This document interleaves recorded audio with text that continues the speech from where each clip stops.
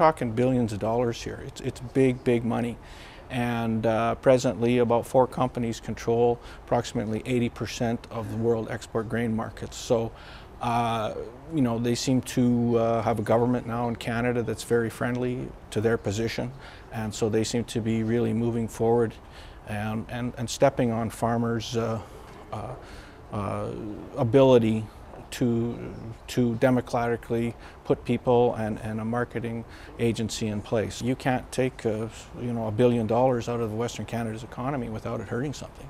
So yeah, it absolutely. I mean, there's going to be jobs lost instantly in Winnipeg. Obviously, you know, that's the Manitoba economy is going to, you know, really take this one on the chin.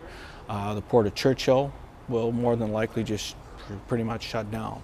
So yeah, there's going to be job losses, and then just my ability as a farmer and all farmers is if we have less money in our genes, we just spend less money. It's pretty simple. So yeah, it's going to have a trickle-down effect that's going to be fairly significant.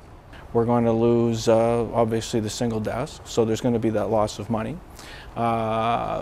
Transportation costs are probably going to rise, and that would be across the board because the Wheat Board has the ability, because it's such a big player in the market, that it affects the cost of transporting all grains and oilseeds in Western Canada. So our transportation costs will go up.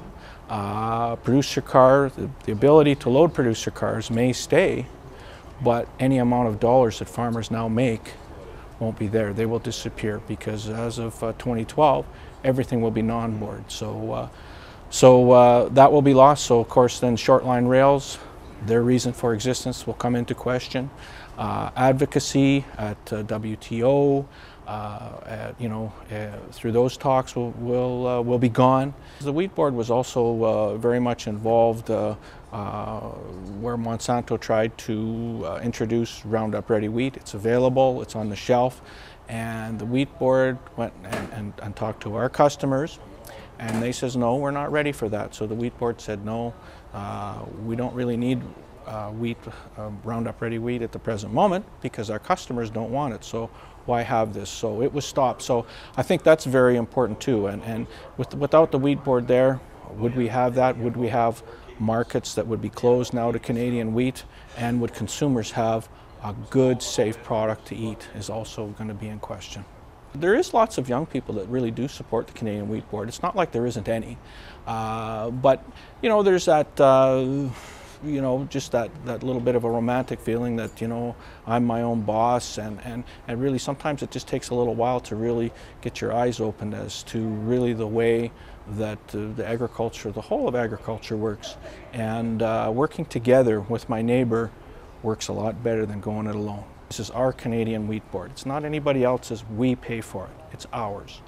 And so we should have the right to decide its future. That's what happened in Ontario. You know, and the farmers actually got to vote on that, and so we want the same right, and so that's really what we're asking the federal government to do is to really. Jerry Rich said before the election that he was going to honor and accept and respect farmers' decision, and that was done through our Canadian Wheat Board Board of Directors.